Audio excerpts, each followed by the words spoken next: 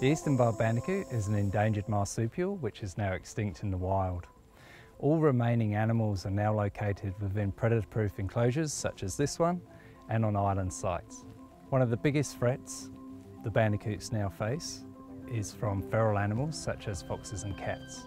Our main goal is to provide safe havens for the Eastern Barred Bandicoot to survive and thrive.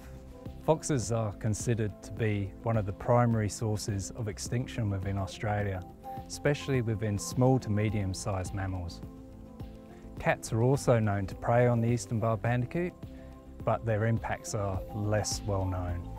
Cats, however, pose another threat to the bandicoot.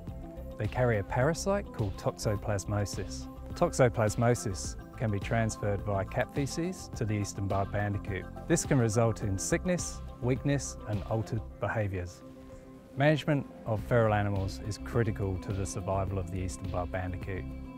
First step is to make sure that we know what is going on within our reserves. Here in Hamilton, we use a series of remote cameras throughout the parklands. These cameras detect any animal which walks in front of them.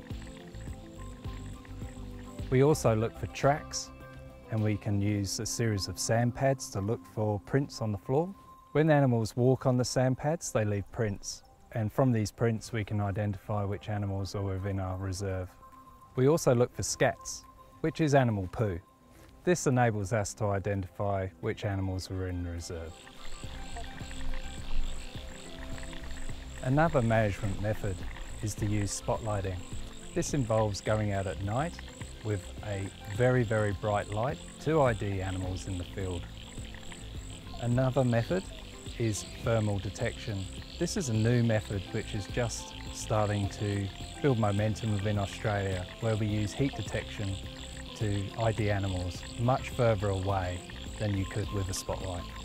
The Eastern Barred Bandicoot Reserve here in Hamilton has now been feral animal free for 5 years.